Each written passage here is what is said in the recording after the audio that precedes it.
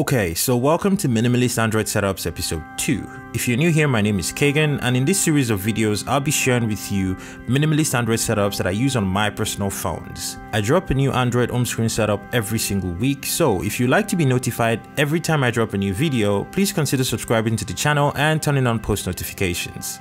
So, jumping straight into the setup, this particular setup I use on my Pixel 2 XL is built on the Niagara launcher. Now, technically there is no app drawer on this setup, so you're going to have to be willing to relearn the way you interact with your Android phone to really enjoy this setup. Now, for this setup, you're basically going to need 5 things. You're going to need the Niagara launcher first of all, of course. You're going to need the Super Widget Pro. You're going to need the Minimal UI application.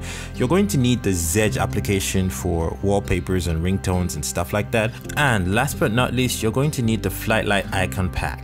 So pretty simple. Setting this up is actually extremely easy. You install the Niagara launcher, you go into the settings and you pull in the Flight Light icon pack, and you basically have it looking almost like this. And the only other things that you have to do is decide if you want to have the alphabets to the right side to guide you all through your applications, or if you want to reduce the icon sizes, and if you want to change the wallpaper with the Zedge application. For me personally, the wallpapers that I'm using are from the Pixel 3 XL section of the Zedge application, and I did reduce the size of my applications to the second smallest possible option.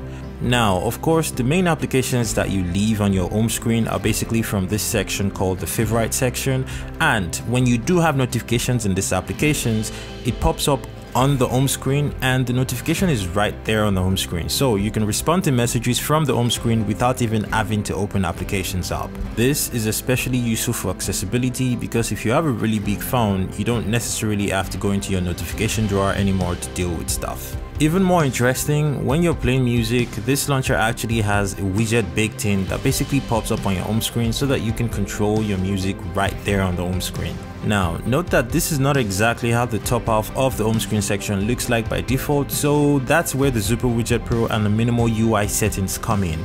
You're basically going to need to replace the widget that's already there with something from Super Widget Pro and the Minimal UI collection, and you can basically play around with this till you find something that you feel matches the aesthetic that you're going for.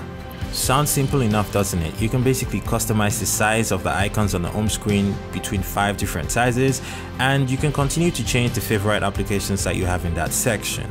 And you navigate through the rest of your apps from the right side with this alphabet rain Niagara thingy, and that's basically all there is to this setup. Thank you so much for watching, and if you would like to be notified when I drop next week's video on minimalist Android setups, please make sure to subscribe and turn on post notifications, and I will see you on another video that was shot by Kagan next week.